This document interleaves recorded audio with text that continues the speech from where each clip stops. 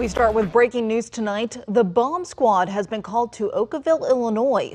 Fox 2's Jeff Bernthal is live with more details. And Jeff, we know there's a lot of activity out there, but what do we know so far? Yeah, Amelia, we've got some updated information on this whole situation. We can explain exactly what's happened here.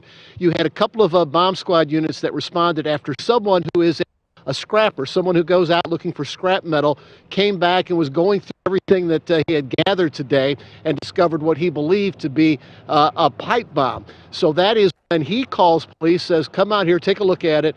That's when police contact both, you had a bomb unit from Scott Air Force Base and also from the Illinois Secretary of State Police.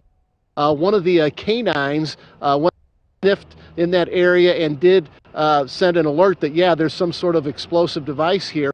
In fact, they have taken this device, from what I understand, the Illinois Secretary of State Police taking it with their hazardous device unit. They'll take that back and take an exam to see exactly if that was live or not. About a 2-block by 2-block area was evacuated here as a precaution. But at this point, this scene is clearing as we speak. So a sigh of relief now in this area as this device is taken away. Not exactly sure where it came from at this point. That'll probably be the next step after they determine whether this bomb was a live bomb or not. Reporting live from Okawville, Illinois, Jeff Bernthal, Fox 2 News.